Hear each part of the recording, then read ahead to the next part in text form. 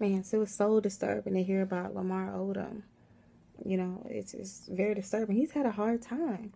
And, it really kills me because people are focusing on and making light of the situation, What was his saying, hard time? His girlfriend, his wife left him? I mean, not even that, his whole entire life. I His mean, career, he was really not the best ball player to begin with. yes, and he never got picked up afterwards, and he tried to go in Spain and only lasted 2 months and came back with a back injury. So But he's a, he had a great opportunity. A lot of people haven't really had that chance. I mean, he has beaten the odds. I mean, his mother, he lost his mother to colon cancer at My age father died 12. at pneumonia at age 9. Yeah, his father's a recovering heroin addict. Okay. They had him a couple times on the show, Chloe and Lamar and Chloe or whatever.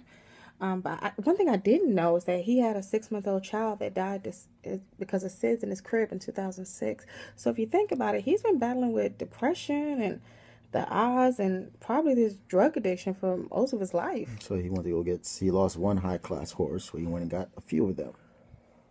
Well, he did end up there at the ranch in Las Vegas. He's been there since Saturday, so he's had himself a good time. But Tuesday, they sent 2 girls in to do their show. They found him unconscious, and with the help of the police, the owner was instructed Dennis Hoff to roll him over, and they said he had white foam and mucus coming out of his mouth and his nose. I think it's a coincidence that he was highly intoxicated with all type of drugs, but there were no drugs in the room.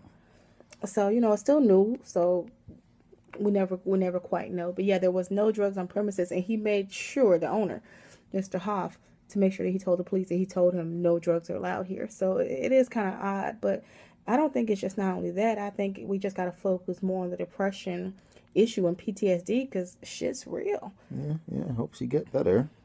He comes out of our recovery, or whatever that shit is called. Don't die on us, Odom.